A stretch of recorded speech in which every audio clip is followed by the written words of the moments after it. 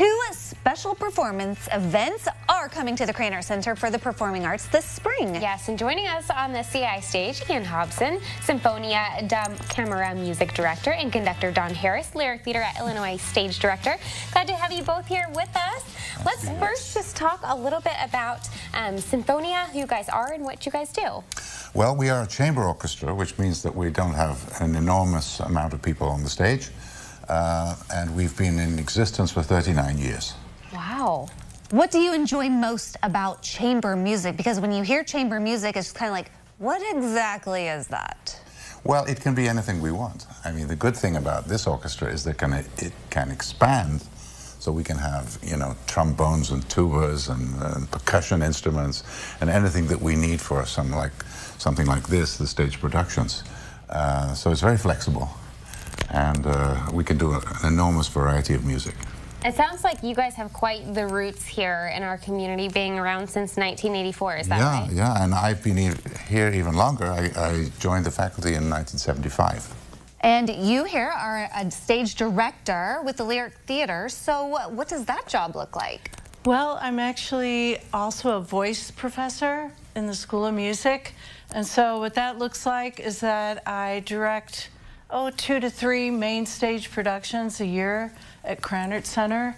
And that one's coming up. And one's coming up, yeah. In fact, this is maybe the 4th collaboration we've had. Gilbert and Sullivan. Gilbert and Sullivan. We did the Mikado, we did the HMS Pinafore, and we did Pirates of Penzance.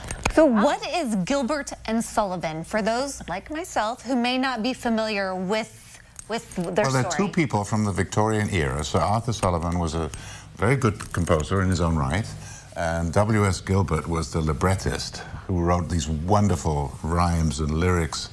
And so they're known as Gilbert and Sullivan, GNS. And that's, you know, everybody knows that. And you know, now I know it. Okay. Well, you know it. I was going to say, and you know how opposites attract. So Gilbert was like off the wall. He had a temper. He was kind of crazy, and Sullivan was very staid and reserved.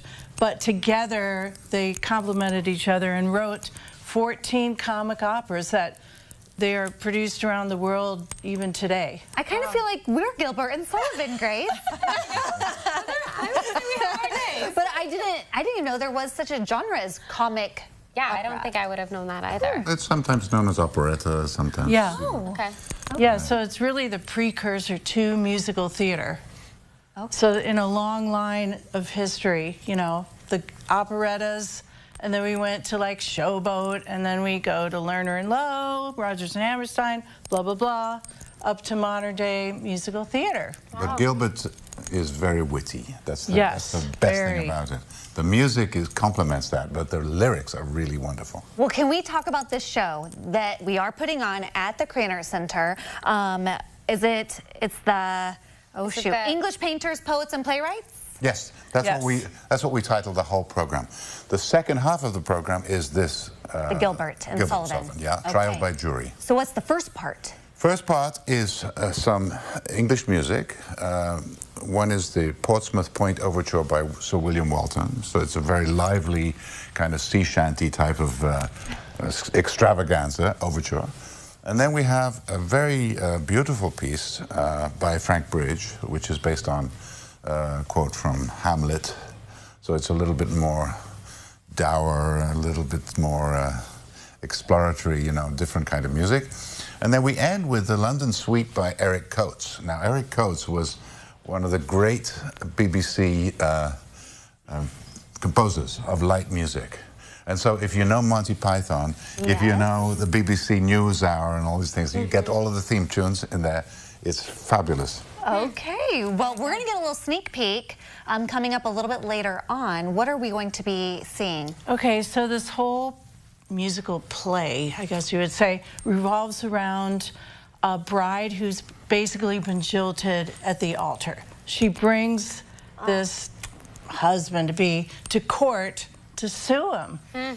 And so, yeah, it's really... It's for breach of contract. For breach of contract. Okay. So, like, twists and turns, and of course, you know, there's not supposed to be any bias of any kind. Well, as soon as she walks in, all the men fall in love with her, and they're all on her side. Oh my goodness. And, you know, the defendant is the evil one.